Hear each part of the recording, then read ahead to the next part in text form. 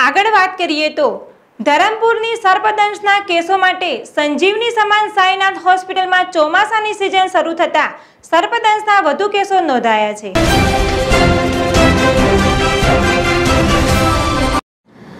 ચોમાસાની શરૂઆત થતાં સર્પદંશના કેસોમાં થયેલા વધારાને લઈ સાઈનાથ હોસ્પિટલના સર્પદંશ કેસોના નિષ્ણાત અને સર્પદંશથી બચવા માટે છેલ્લા ઘણા વર્ષોથી સર્પદંશ ઉજાગર અભિયાન ચલાવતા તબીબ ડોક્ટર ડીસી પટેલને સર્પદંશના ચિંતાજનક આંકડાઓને લઈને ચોમાસામાં વિશેષ તકેદારી રાખવા અપીલ કરી છે।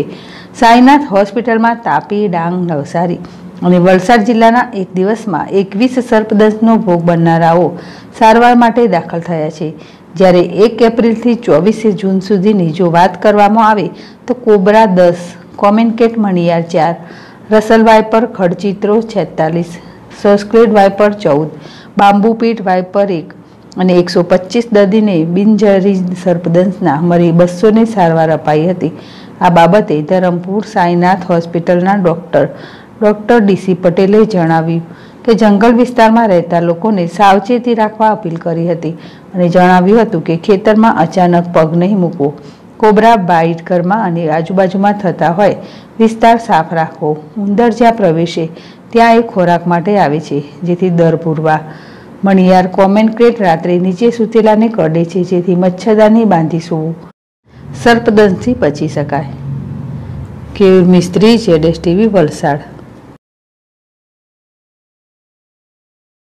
હમણાં જ્યારે વરસાદની સિઝન શરૂ થઈ છે ત્યારે છેલ્લા થોડાક દિવસમાં અસંખ્ય વધારો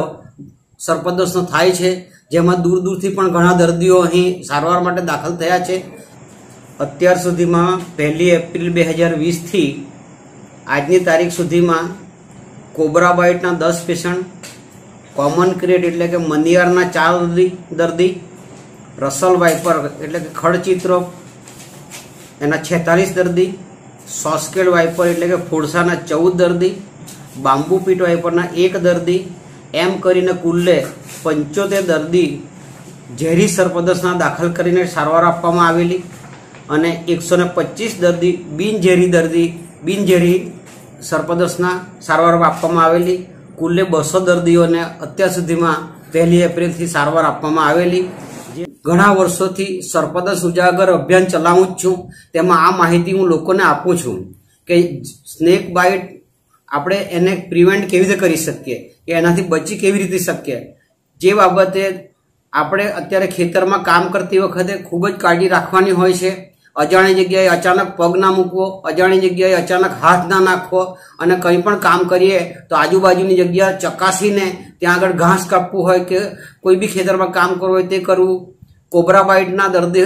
બાઇટ હંમેશા ઘરની આજુબાજુમાં ઘરમાં જ થતા હોય છે, જેથી ઘરનો આજુબાજુનો વિસ્તાર સાફ રાખવો અને ઉંદર જ્યાં પ્રવેશે ત્યારે એ એના ખોરાક તરીકે ખાવા માટે જ આવે છે। એટલે ઘરની અંદર કંઈ પણ હોય તો જે કંઈ દર હોય તે પૂરી લેવા અને ઘર સાફ રાખવો અને